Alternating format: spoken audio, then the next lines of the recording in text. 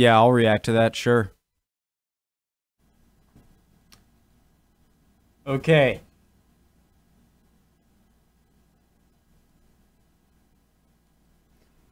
Okay. Part 2. I know I still have the 30 Years' War and Caesar. Next videos on Kings and Generals to do. I will do that. I just wanted to do this one first. So, let's get into it. Continuing my journey to learn about British history. British history. Okay. If you're new to the channel, hello, my name is Connor. How do you do? I like to learn about history through YouTube recommendations and create a sort of, watering hole, water bubbler, you know what I mean? That sort of atmosphere around history on Discord and YouTube. The original link to this video will be at the top of the description below. Right below that would be Discord. Love for you to join. Pull up a chair. The more the merrier. Talk, don't talk, whatever. A lot of different channels there. Topics to discuss. Yeah, love to have you. Okay, let's get into it.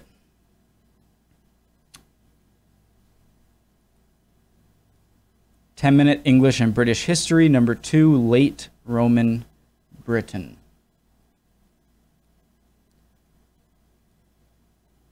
Let's do it.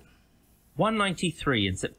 If you're not ready to learn, is the sound a bit weird, or is that just me? If you are not ready to learn, you're in the wrong class. Get out. Nobody wants you here.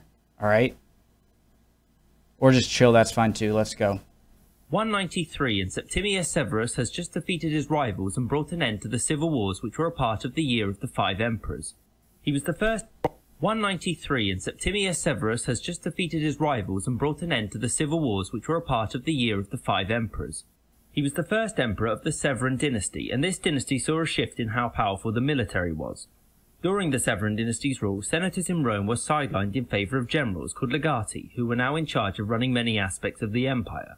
During the turmoil, Britain, or Britannia as it was known then, was subject to raids from north of Hadrian's Wall, so Emperor Severus paid a visit to Britain in 208 in order to conquer Caledonia once and for all. His arrival meant that Londinium and Eboracum underwent major public works so that they could house the emperor and his imperial government. Severus went north, strengthened Hadrian's Wall and went campaigning in Caledonia. Despite heavy losses, Severus was victorious, and by 210 he'd expanded Roman control to here. Roughly 5 seconds later, the Caledonians revolted against Roman rule, and Severus prepared an... I just want to say I say this every now and then.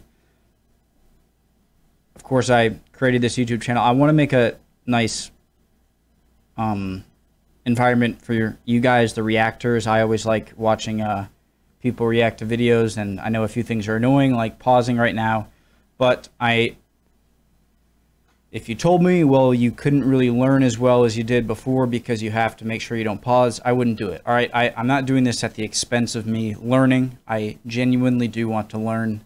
And so if I rewind a bit, or if I miss something, I'm going to have to rewind, and I will do so, just giving you a heads up.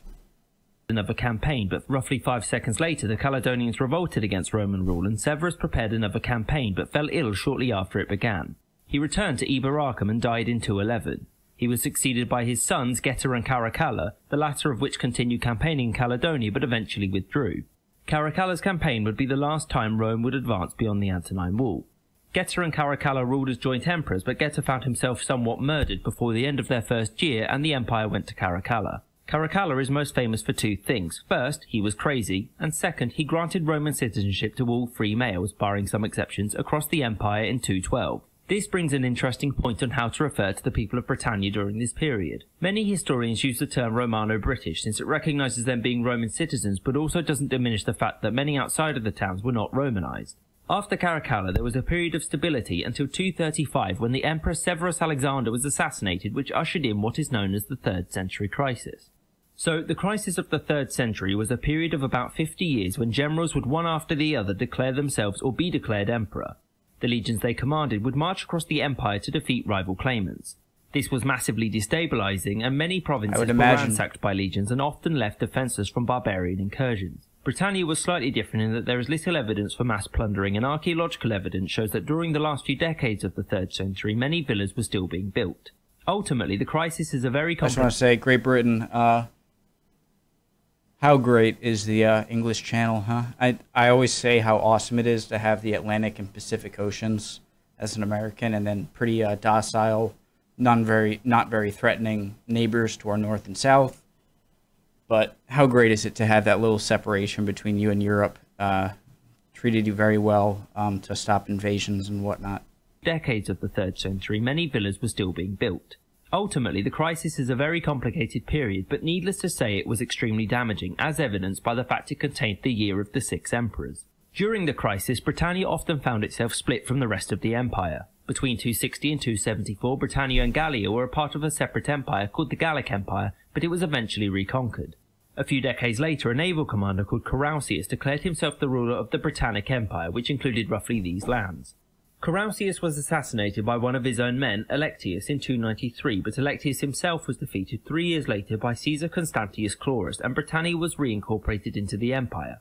Wow, the crisis of the 3rd century was ended primarily by a man called Diocletian, who created a form of government called the Tetrarchy, meaning rule of 4. That's a familiar name. The empire was thus ruled by 4 emperors, 2 senior emperors called Augusti and 2 junior emperors called Caesars, whom the empire was split between. Unlike the early empire, whereby there was some social mobility, such as rural farmers and artisans being able to move to urban centres, Diocletian made efforts to control the movement of people and skills.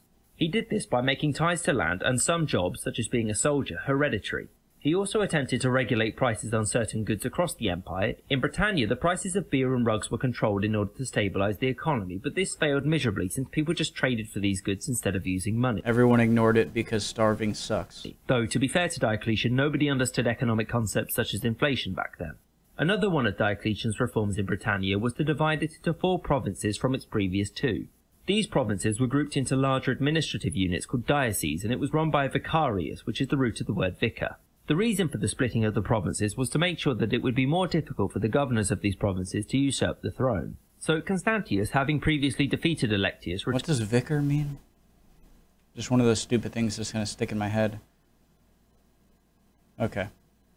A vicar is a representative, deputy, and substitute acting in the person of representative of deputy of... Okay, gotcha. ...to the word vicar.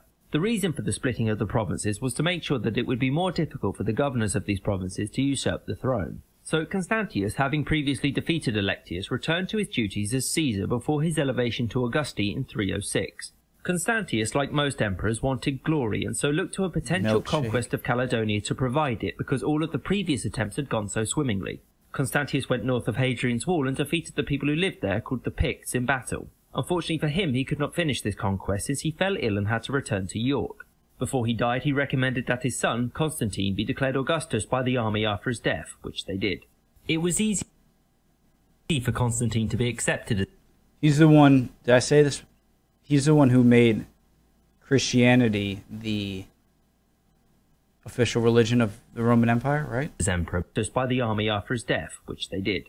It was easy for Constantine to be accepted as emperor because much like during the reign of Septimius Severus, the Roman government had travelled to Britannia with Constantius. There was one problem with this though. There was already an agreed successor to Constantius, Flavius Severus, who was murdered in 307. So shockingly, once again, the Roman Empire was now in crisis. Constantine, through political manoeuvring and a fortunate victory at the Battle of the Milvian Bridge in 312, secured his position but not before his famous conversion to Christianity.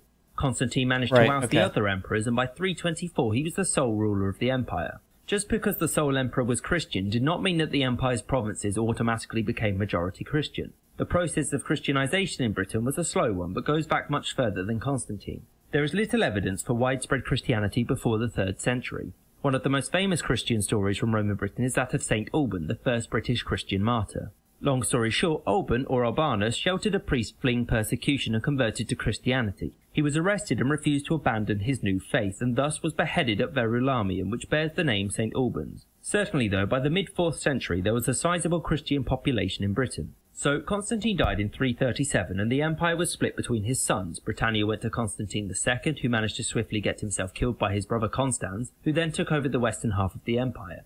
In 350, Constans took the time to be murdered after one of his generals, Magnentius. The amount of betrayal and killing going on right now is just hard to keep up with. Half of the empire. In 350, Constans took the time to be...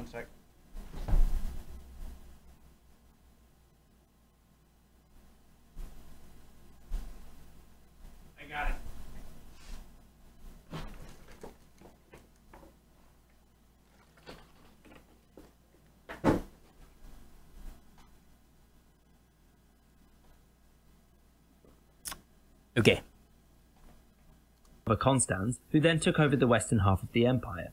In 350, Constans took the time to be murdered after one of his generals, Magnentius, declared himself emperor and seized Constans' share. Magnentius would only reign for 3 years before being defeated by Constantine's last living son, Constantius. Because Magnentius had the support of Britain and Constantius believed many of his supporters had fled there, he ordered that they be hunted down. The man ordered to do this was a civil servant named Paulus. Paulus earned the nickname Catena, which is Latin for chain. This was due to Paulus's penchant for chaining suspects and dragging them through the streets. Oh. Paulus was only tasked with hunting Nice the supporters guy. of Magnentius, but quickly began to prosecute notable families on trumped-up charges. Those found guilty were imprisoned, exiled, tortured, and notably had their property taken from them. An important guilty Quickly became a corrupt spectacle which benefited Paulus and the emperor. for chaining suspects and dragging them through the streets. Paulus was only tasked with hunting the supporters of Magnentius, but quickly began to prosecute notable families on trumped-up charges. Those found guilty were imprisoned, exiled, tortured, and notably had their property taken from them. An important side effect of the destruction of many wealthy families meant that public works such as city walls, roads, and temples were much less likely to be undertaken. Another major destructive event for Britain occurred in 367 in what is known as the Barbarian Conspiracy. This was a well-planned series of simultaneous attacks by different groups of people. Britannia was attacked by the Picts, the Atticotti, no one knows where they came from, and the Scots, who were from Ireland or Hibernia as the Romans referred to it then. Gaul was also attacked by the Franks and another group of people called the Saxons, who will become important shortly. These attacks, despite their ferocity, were thwarted by the general Theodosius, who subsequently oversaw the rebuilding of Britain's defences. Over the closing decades of the 4th century, Britain was involved in another imperial crisis. Shocking, I know. This was when a Roman general called Magnus Maximus defeated the Picts and declared himself emperor in 382 because everyone else did it, so, why not? He was defeated by the Emperor Theodosius the Great in 394, who himself died the next year, which marks the permanent split between the east and western halves of the empire. Tell you, it's videos like this that really make you appreciate the stability of any well-established civilization or empire, in that it shows you at like the beginning of any nation. Obviously this is the beginning of British history, just all of the crazy stuff that happened and all of the killing and fighting, and if something changed, the whole rest of the history of it could have changed. And then finally you have, a stable, I don't know if Europe and just, I hope I got my point across, just how much work it takes to when there's, let me say it this way, when there is a well-established empire or nation, it's easy to forget just how much fighting and turmoil had to happen for it to get there, and how it could have been very easily changed. Over the next half a century, the Western Roman Empire, now under the rule of Emperor Honorius, was divided and strained by near-continuous civil strife and foreign invasions. In Britannia, this came in the form of the Picts and the Scots raiding down the coastlines. Much of what happened during the early 5th century is hard to determine, but it is certain that Rome, more accurately Ravenna, which was now the capital, began to lose its grip on the provinces, including Britannia. After 402, there is evidence for a massive slowdown in the imports of coinage from the rest of the empire into Britannia, which means that the soldiers and civil servants who worked there were being paid from local sources and not the central government. It should be remembered that it was not just the legions which relied on payments of coinage from the government, but also those who sold goods to the legions too. It goes without saying that any downturn in payments for the legions would result in an economic hit to the entirety of Britannia. Gotcha. In 406, Britannia saw a quick succession of 3 usurpers to the imperial throne, because why only have economic collapse when you can have revolt too? At this point, the central Roman government couldn't respond very well since they were busy being overrun by barbarians. The final usurper, called Constantine III, declared himself emperor in 407 and was quite successful. He conquered Gaul and Hispania from Honorius and pushed back the Germanic invaders. In order to do this, he withdrew most of the military from Britannia, leaving it pretty much defenceless. The Picts, the Scots, and the Saxons leapt on this weakness by launching devastating raids. The civil administration of Britannia wrote to Emperor Honorius asking to be allowed to arm themselves to fight off the invaders, which he granted in what is known as the 410 Rescript of Honorius. Some consider this rescript as the Romans abandoning Britannia to its own fate. It should be remembered that the people of Britannia were still Roman citizens, and many of those who lived in the cities would have identified as such. It is likely that to Honorius, him granting permission for citizens to arm themselves was a temporary measure and not the abandonment of a province which had been part of the empire for nearly 400 years. So this rearmament worked at first, and the Romano-British were able to win some victories. However, after continued raiding, economic downturn and the collapse of the civil administration, Britannia fell into chaos. This economic downturn can be seen in many ways. Pottery production came to a crashing halt, coinage and a money-based economy continued to decline, urban centres were depopulated and countryside villas were no longer being built. Without a functioning economy, there was no way to pay the administration or the army, and without anything to hold the provinces together, Britannia fractured and would never again be under Roman jurisdiction. I hope you enjoyed this episode and thank you for watching. There are some recommended... Thank you for making. Awesome video, wrapping up the Roman era of Roman-controlled Britain. Makes me excited to get into the next episode. I won't do it. I won't make it my next video or even the video after that. Maybe the one after that. Because I have some other series that... I have to finish. Yeah, great video. Hope you guys are doing well. If not, you'll be good soon. Don't worry. See you next time.